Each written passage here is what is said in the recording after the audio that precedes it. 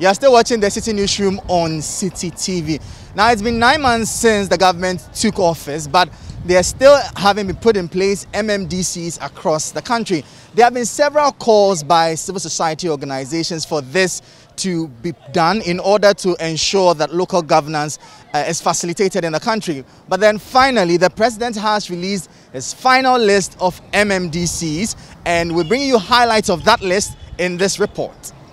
1,300 persons expressed interest in the position of metropolitan, municipal and district chief executives across the 16 regions of the country in May. On Sunday, September 19th, the Minister for Local Government, Decentralization and Rural Development, Dan Botwe, announced the list of 260 chief executive nominees. Here's the breakdown of the number of retained chief executives and new nominations in some regions.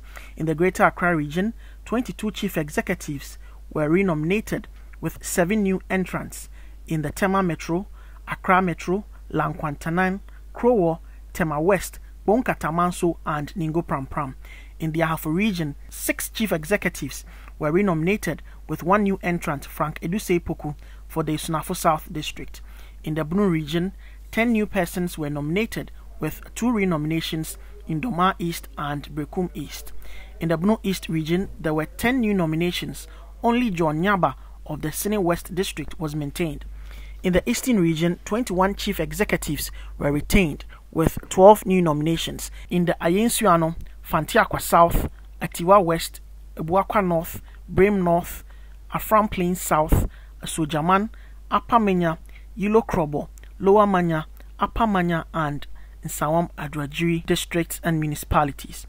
In the Ashanti region, majority of the chief executives were retained, with notable new entrants such as Sampine for Kumasi Metro and Kennedy Kankam for the Asokore Mampong municipality. In the Savannah region, 2 persons were renominated, with 5 new entrants, including Losina Barekisu of the Sola Tuna Kalba district. Out of the 260 nominations, there are 38 women, including the nominee for the Accra Metropolitan Chief Executive role, Elizabeth Saki.